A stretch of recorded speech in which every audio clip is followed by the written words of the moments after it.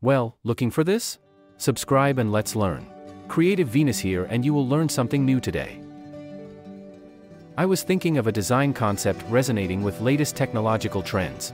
A thought crossed my mind while browsing. A fusion of airflow and technology. A good start.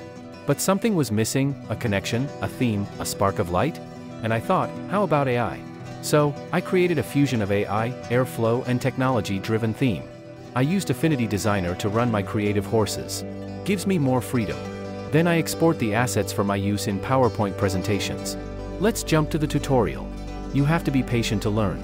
Enjoy the tutorial till the end. First, insert the rectangular shape as a background. The process is similar to what you do in PowerPoint. As a presentation creator, one should be aware and know how to operate modern design or content platforms. From the left panel, insert rectangle shape. Then you can fill any color. I have filled dark color. Today I am following this black theme. In order to create an AI flow slide, I need a donut shape. This gives a sense of flow of technology waves in the circular pattern around the donut shape. From the left panel, insert the shape. You can edit the width of the shape, and once you have placed it, simply fill the gradient color. I am using a 2-stop gradient color in the shape. Well, what colors you choose is your decision. I am just following a random color scheme here. For your information, I am using the default Pantone Pastels and Neons color preset. What I like about Affinity Designer is its simplicity. However, I learned Adobe Illustrator first and then started using Affinity as well. I keep on trying new things whenever I get time. To stand out your presentations, it is important to deliver value, which can be created by showcasing information with quality and impact. That's what I follow. Now I am going to create few more shapes. But a smart approach is to reuse the already created graphics. I have created couple of duplicated shapes. One I placed at the top left and one here. The idea is to customize these shapes in terms of colors, size, and placement. Also, I will add color shades in the form of gradients by adjusting opacity. Press Ctrl+J to duplicate and create an overlay donut shape. The idea is to create a dark shape on half of the donut shape. You will understand, just follow the tutorial. So here I have created a duplicated overlay. Now I am going to fill dark colored gradient color. The idea is to reveal the half donut using the overlay. Adjust the opacity of the gradient stops on the dark overlay shape. By doing this, it creates a beautiful effect. Once done, just group the shapes. Now let's increase the width of the donut so that you can easily see through it once the opacity is adjusted. You can use these red markers to increase the width. Now edit the gradient flow by updating the color if required, or changing the opacity. I will use 3 gradient stops so that the flow of opacity is seamless. Here you can see, I am adjusting the opacity of the gradient stop. The idea is to keep one side of the donut dark and other side with minimum opacity so that the donut in the background is visible. I have added the 3rd gradient stop in the middle to create a better flow of gradient. It looks more natural now. Here I am moving this gradient handle to change the gradient flow. It is easy. Using illustration tools give more flexibility to design your presentations. Presentations are the widely used tool to do business or share business performance. Therefore, the presentations need to be effective. Now I am going to place this shape behind the original donut shape. You can send it to back. Also, you can increase its size if you want. Similarly, you can duplicate and create other random shapes and patterns. Try to play with the shapes by changing their gradient patterns, rotate the shapes or gradients, adjust their width and get the output you want. Meanwhile, if you haven't subscribed to our channel, please subscribe and get the latest update. It is important to spend time on your designs to make them look meaningful and complete. Here I am making sure the donut shapes are placed correctly and the overall slide looks balanced. I have rotated the gradient flow by rotating the circle. Also, I have adjusted the width of the donut shape. If you think the color is not looking nice, or it is not matching, always search on Google some nice color palette websites or apps. You will find many apps, and even you can generate your own color schemes matching your brand.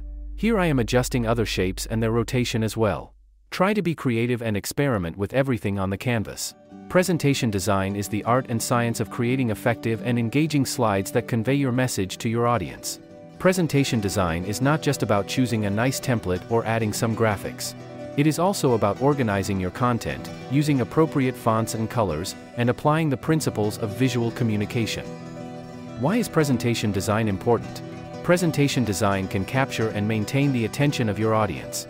A well-designed presentation can make your slides more attractive, memorable, and persuasive. It can also help you avoid boring or confusing your audience with too much text or clutter. Presentation design can enhance your credibility and professionalism.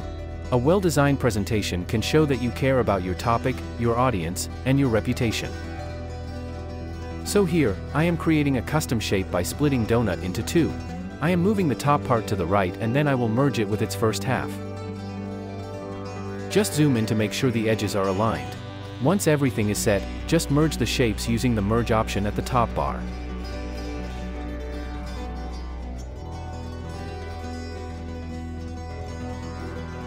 Now you can extend the shape by adding rectangular shape. So this is how you can create custom shapes to build beautiful art and creative work for your presentations. Here I have placed the rectangular shape and added some color. After merging the shapes you can adjust the gradient flow and even change it if you want. After merging the shapes you can adjust the gradient flow and even change it if you want.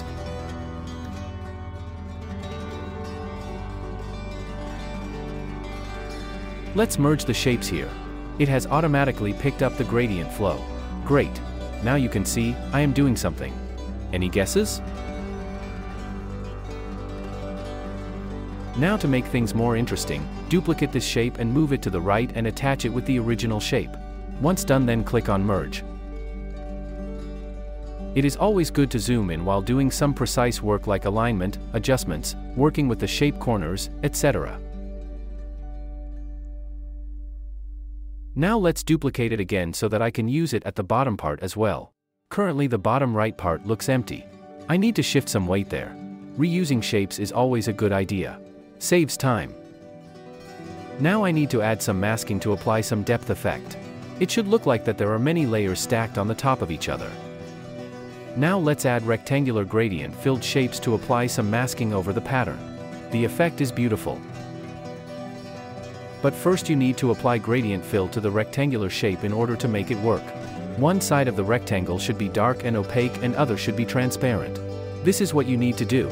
Apply 2 gradient stops and fill black color on the both stops. Now adjust the opacity on one of the gradient stop. When you will place this rectangle shape above any layer it will give a depth effect.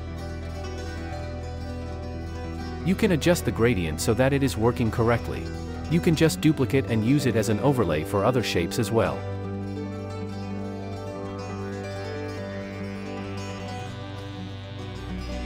Here I have placed it at the bottom shape as well.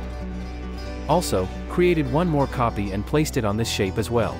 Here I need to adjust its rotation. Now I am adjusting the gradient on the shapes so that these shapes look more vibrant and noticeable.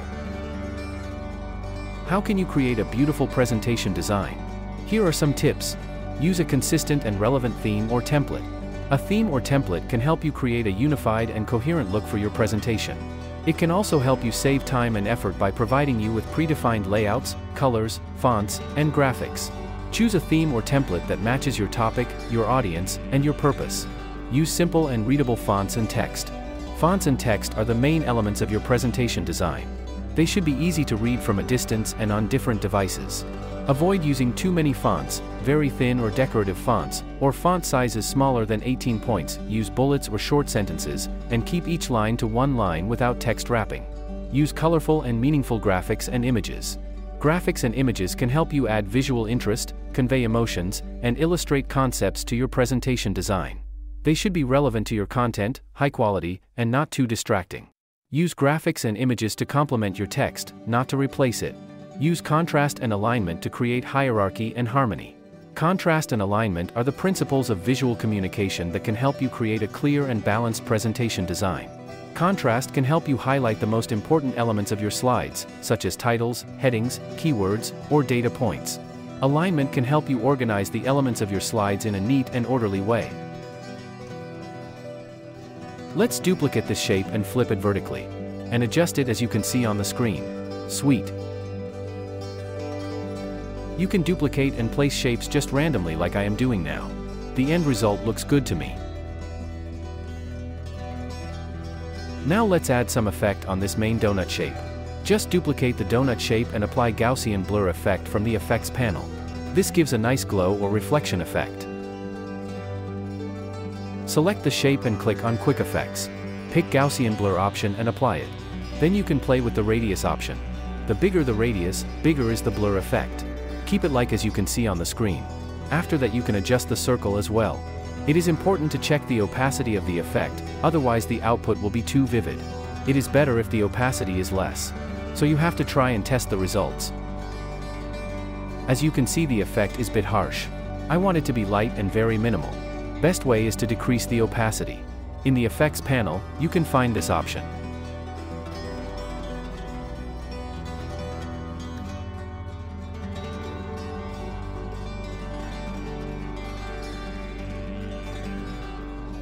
Now do some final adjustments, rotations, color updates, placement, etc. Once everything is set, now it's the time to add some more effect. Let's create a pattern. I will draw a random shape using the pen tool. Once that's done, I will duplicate the shape in rotation by continuously pressing Ctrl+J. It will create a beautiful pattern. Then you can customize the pattern color or shapes.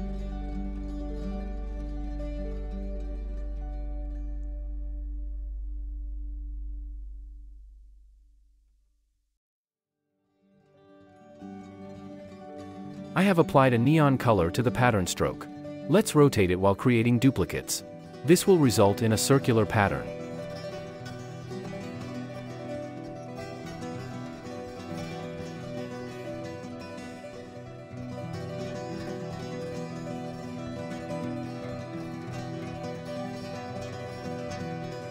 Now you can place the pattern in the background and adjust its transparency or blurriness using effects. Now let's see the final output. Hope you like the design. This looks beautiful. Similarly, you can create any pattern or design you want. Just try to be creative and make your content do the job for you. I will see you guys in my next video with something more creative.